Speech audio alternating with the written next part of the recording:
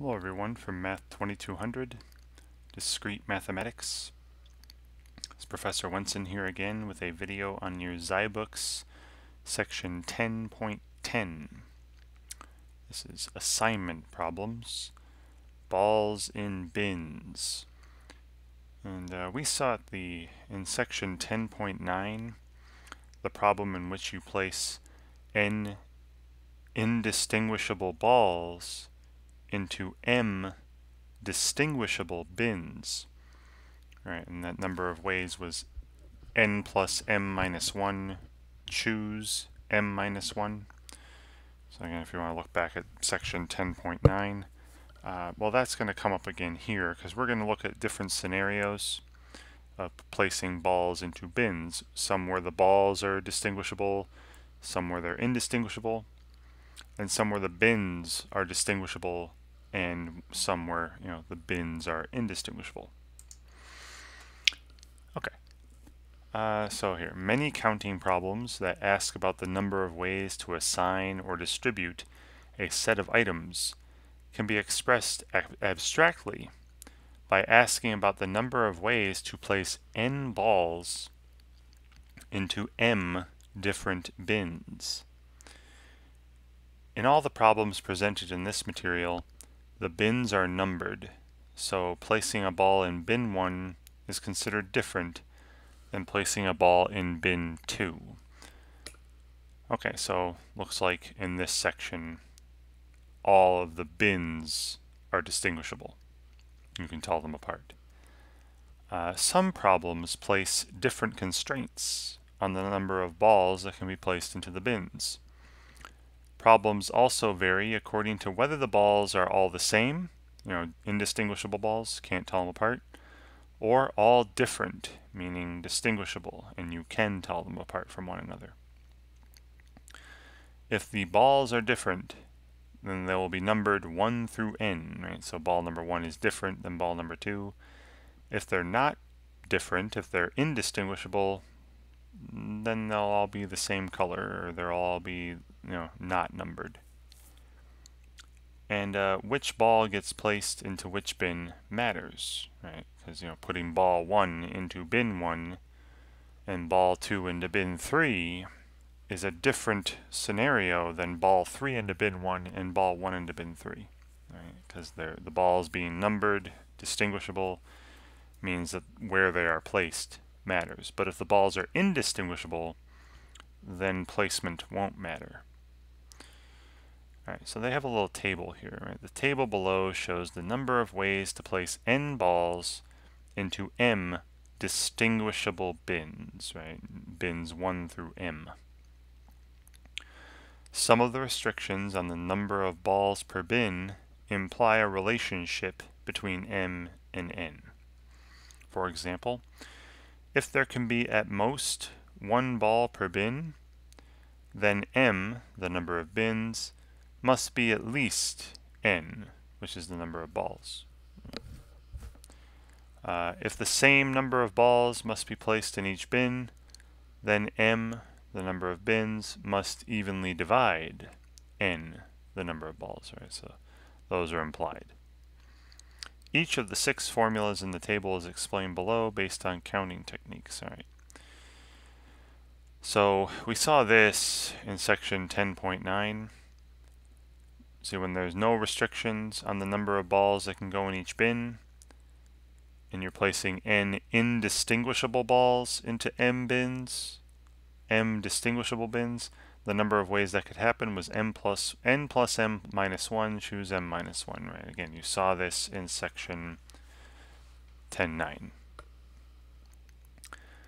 Again, if the balls are indistinguishable, and you have to have at most, and you can have at most 1 ball per bin, well, then you take those m bins and you choose which of those m bins, which of them get a ball.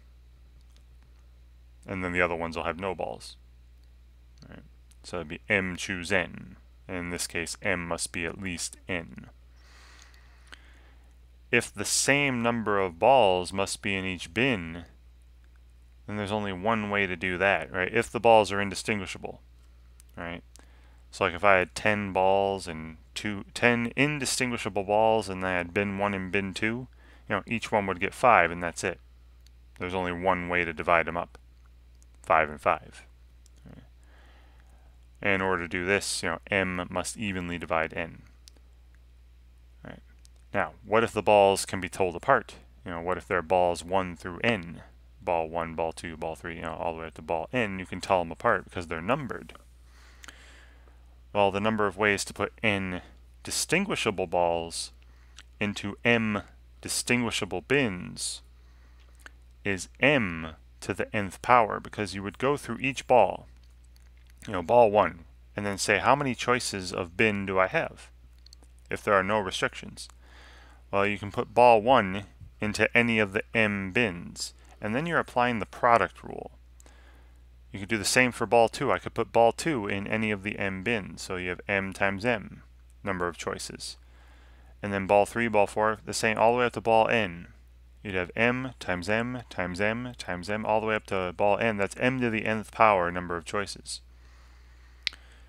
Now, if there can be at most one ball per bin, well then you have that generalized product rule.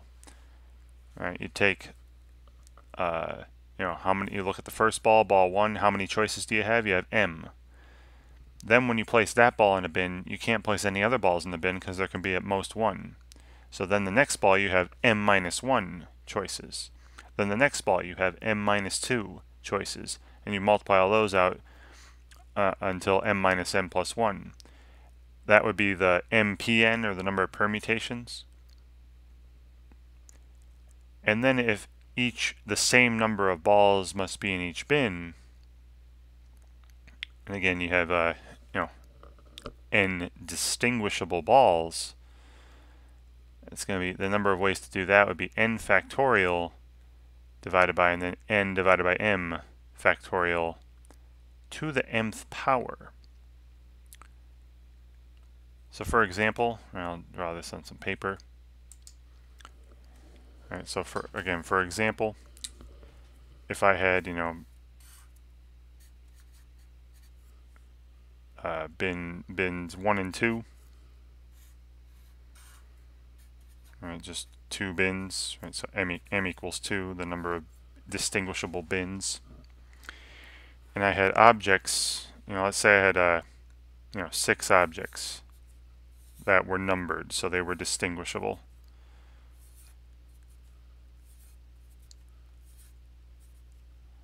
So n equals 6.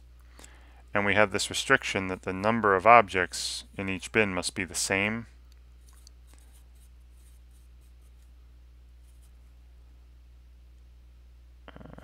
In each bin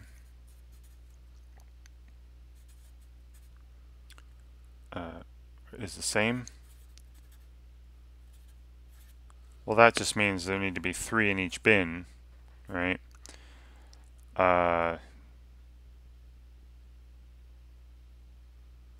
So I guess I could say how many go into bin 1. You could do 6. You could take the 6 objects and choose 3 of them to go into bin 1, right? And then once you've done that, say it was this one, and this one go into bin 1, and then you have the 3 left, and you choose them to go into bin, choose all 3 of them to go into bin 2. And this would be 6 factorial divided by 3 factorial, 3 factorial, right? 6 choose 3 times, and then 3 factorial divided by 0 factorial, 3 factorial. This is just 1. I don't know why I put any of that, right? And we get what they're talking about there. There's your 6 factorial divided by, and then n divided by m factorial, but twice, right? This is 6 factorial divided by 3 factorial squared. This is the n divided by m factorial to the second power, the number of bins to the mth power. So that's just one example of why this formula is working out. All right.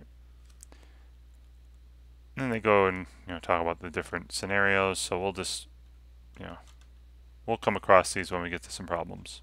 All right. So again, you just got to know, you got to understand what kind of problem are you dealing with. What do I have indistinguishable objects or distinguishable objects And again, every single one of these is going to be, you're placing them into M distinguishable bins, right? So the bins are numbered and it'll matter which bin things go in, right? So you just have to pay attention. You have to figure out what scenario am I in, right? To know what part of that chart you're on, which formula you'll be using from here. Okay, so looking at the activities here.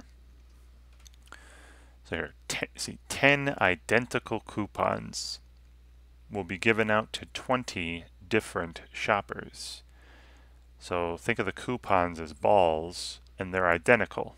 10 identical balls will be given to, now think of each of the shoppers as bins. Shopper 1, shopper 2, bin 1, bin 2.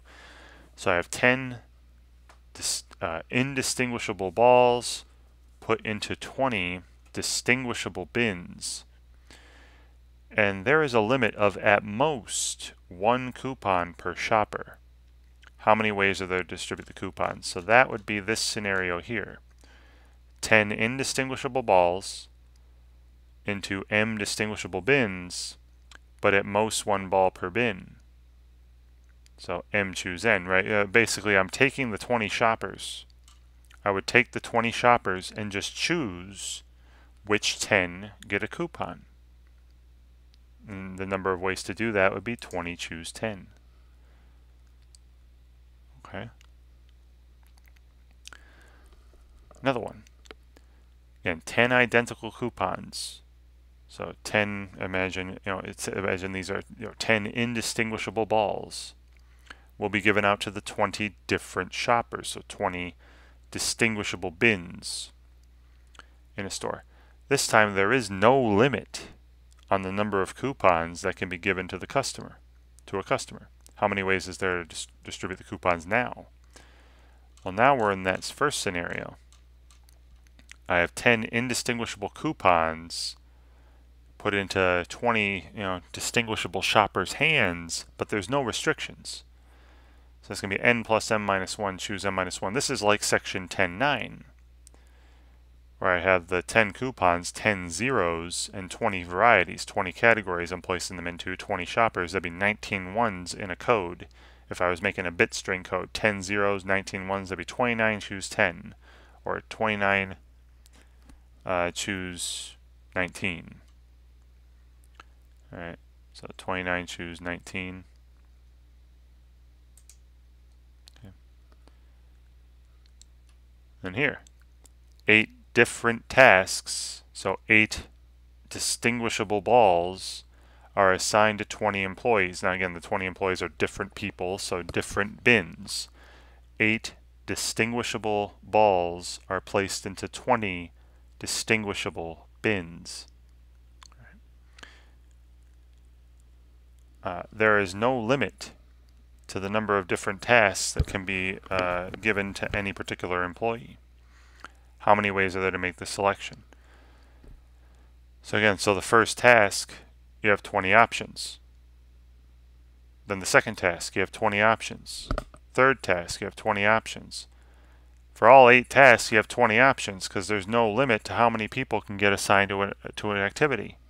So there's 20 to the 8th, and you'd be, you're in this scenario here, where distinguishable balls, no restrictions, M distinguishable bins. So this would be 20 to the 8th. Here, 8 different tasks are assigned to 20, different employees. 8 distinguishable balls into 20 distinguishable bins. Each person can be assigned at most 1 task, though. So this is the 20 choose 8. You have the 20 employees. You just choose which 8 of them get a task, and then the other 12 of them would have no tasks. So 20 choose 8. Oops. Oh, nope. Sorry, they're different tasks. They are different tasks. I just said that. Be 20 P8. They are. If it were indistinguishable tasks, if all the tasks were the same task, then I would do 20 choose 8. But here there are 8 different tasks, right? So we're in this scenario. Sorry about that. where I have 8 distinguishable tasks and I have 20 distinguishable people, and each person can get at most one job. So that's permutations. That's for the first task I'd have 20 options, right? Then for the second task I'd have 19 options because I've already given the first task away. And then you'd have 20 times 19 times 18 times 17 times 16 times 15 times 14 times 13 different ways, and that's P28 there. All right, so again, my apologies, I forgot that they were different tasks. Here, 15 identical chocolate bars, so again 15 indistinguishable balls, are given out to 5 kids, 5 distinguishable bins, so that each kid gets the same number of chocolate bars. How many ways is there to do this? 1. You give each kid 3 bars. Right, they're all the same bars, so who cares, right? Which 3 bars could... One way to do that. Again, that's this scenario here. I have 15 indistinguishable balls, and the same number of balls in each bin. Each kid must get the same number of bars. There's only one way to do that. Give each one of them 3. And here, a grandfather is giving away 45 coins in his coin collection to his 9 grandchildren. So there's 9 bins. The coins are all different. So 45 distinguishable balls into 9 distinguishable bins. And he wants it so that, and he wants to give the same number of coins to each grandchild. How many ways can he do this? Again, this scenario. 45 distinguishable coins into those 9 distinguishable bins, and he wants each one to get the same. So it'll be 45 factorial divided by 5 factorial to the 9th.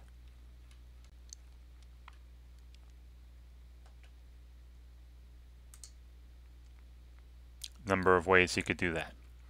So again, this whole section is basically just recognizing which scenario are you in, so you know how to count. Okay. Balls in bins, assignment problems. All right, then you have your additional exercises. Again, some of these are assigned, some are not. I would still recommend looking over all of them just for more exposure, more practice, get better at it. And you can look at the solutions if need be. Right? But please, try to work on the problem first. Try to get it right on your own first, and then check the solution. Don't just look at the solution and copy it down without trying it. You're not going to learn anything that way. And of course, if you have any questions, send me a message, and I'll get back to you as soon as I can. And thank you very much for watching.